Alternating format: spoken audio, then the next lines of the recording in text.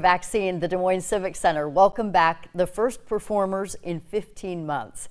WHO 13's Monica Madden shows us the Iowa high schoolers who were the first to set foot on the stage.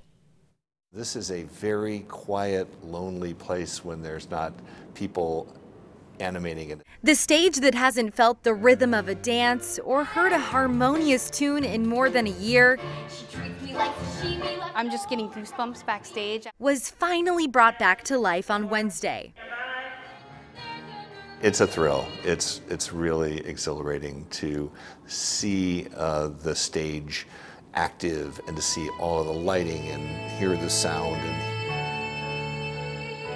Sophia Magliines is one of the 240 Iowa high schoolers who are among the first to take the stage. It was a long while since we had really sung together when we started this musical, and getting to do that again was really, really nice.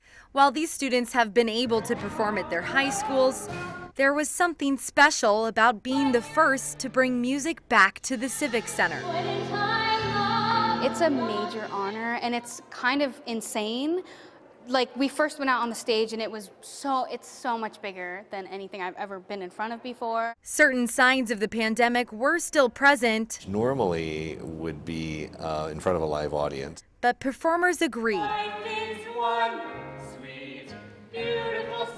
It's one step back to normalcy.